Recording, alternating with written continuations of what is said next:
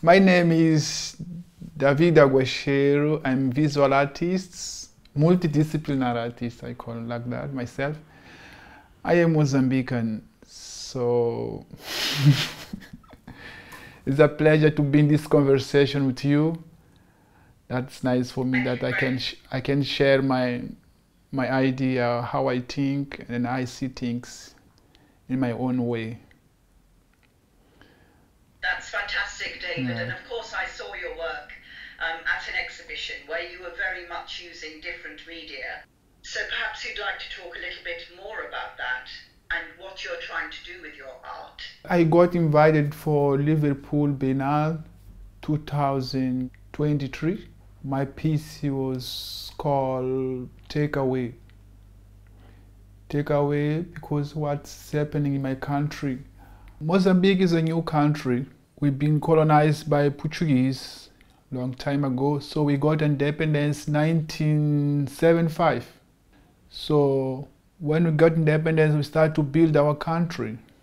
And then we start to have these issues now that a multinational company coming to our country to displace people in their lands, and because they want to explore all the mineral resources.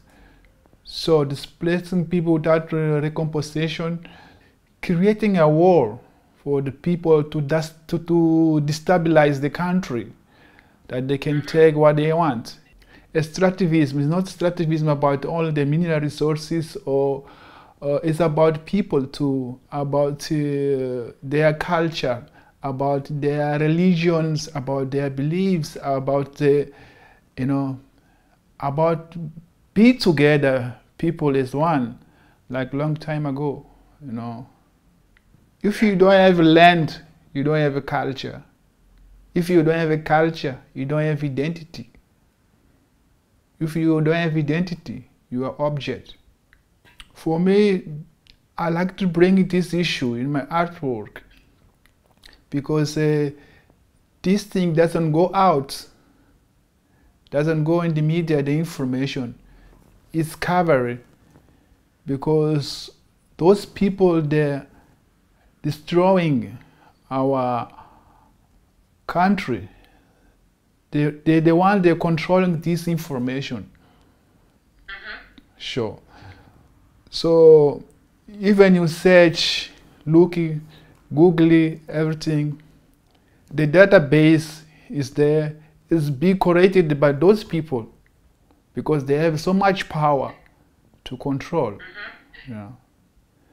So for me, I like this to bring for the people that when to go to my exhibition, you feel what's happening there. It's not direct, but you can just imagine. So you can feel cold inside of you. You can feel cold. You make part of the work. It's what I want for me, to make you uncomfortable. And how can you harness that? I mean, you're a multimedia artist as well. I mean, you use lots of different forms. And how can you use those different forms more effectively to put your message across, do you think? We're in difficult time. I can do my best I can. If I put some information in Google or any platform, if those people see that this information is not good for them, we cannot find it. Okay. So there are people, the information is not for everyone. That's why information is curated. They choose what the information is supposed to be there. You've used the word curated, talking about information. How do you mean to explain to those of us who are watching, speaking to an artist, what do you mean by curated in that sense? If I want information about Africa, about where I'm coming from, it's not us who wrote the history. The information is there. When you go to Google or to AI, the information found there is information is written by somebody else. It's been written by colonizer. not us. So that's why I'm saying is curated. Arguably, you're talking about issues to do with democracy, talking about issues that are crucial to democracy. Do you not see that online resources can actually help you? Can you use AI or other online services to bring together people like you to make the sort of noise that you're making with your visual art? I don't believe that the AI can help us. Mm-hmm. No, I'm not. Because, yeah. Because? Because the truth is not there.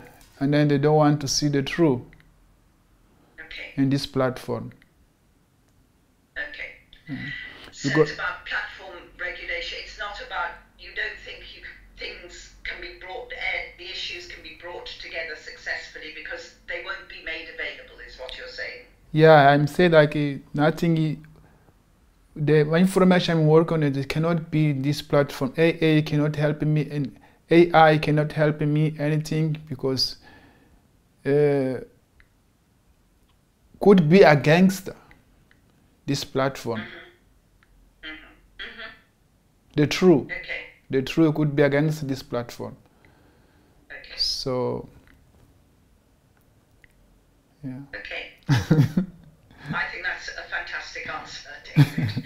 I think that's a fantastic answer. For example, when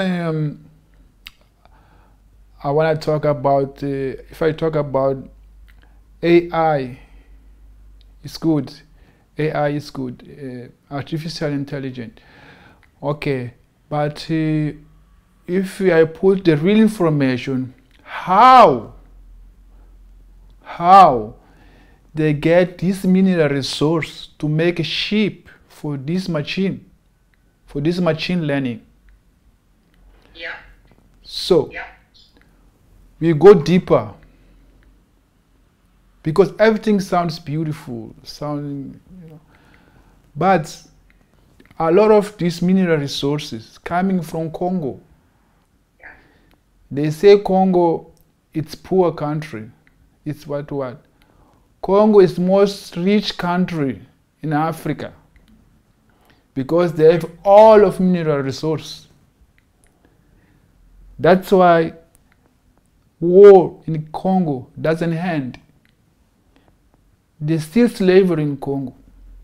They're using kids to go to mines to get these mineral resources. And then to build these machines, this machine that we are using for mobile phone, computer, everything. But when I put this information there, the truth will not find this information because those companies, they have a strong power to control everything. David, we've talked mainly about your work as a visual artist, but I know that you run a design company, and I wondered how your profession is changing, has changed, and how AI may affect that part of your work. For me now, I am like, for example, it's a tough time now with AI. Because anyone can just go to AI, write something, and then can AI do the work for him. So now we start to question, as a profession, which position I'm gonna be. As an artist, I started to think as a photographer, somebody can just go to AI, type some code, and then got nice image, fantastic, good. So we start to question, where is the artist now? How are we gonna know this book is coming from his knowledge or is coming from AI? Yeah. You understand? Yeah. So this is very tricky. This machine learning. Yeah. Yeah. So it's a question which I don't have answer. No. Okay. Yeah, Okay. that's just coming and then start to process. So, do you think that your clients will know or care whether you've created something with machine learning or AI, or whether they know or care that you've created something as David? I think my clients just want beautiful things. Some of them, like, they don't think if it's coming from AI or it's my man. They just want beautiful things that it's work for them, for their brand. As an artist, it's different. You need more research. You can be you, but in design, something that you can really control. That's a very interesting and distinction that feels very real. Because again, one reacts as the audience, one reacts to those two things very differently. Okay, thank you very much, David, for your time. Thank you so much. It was a pleasure to be with you.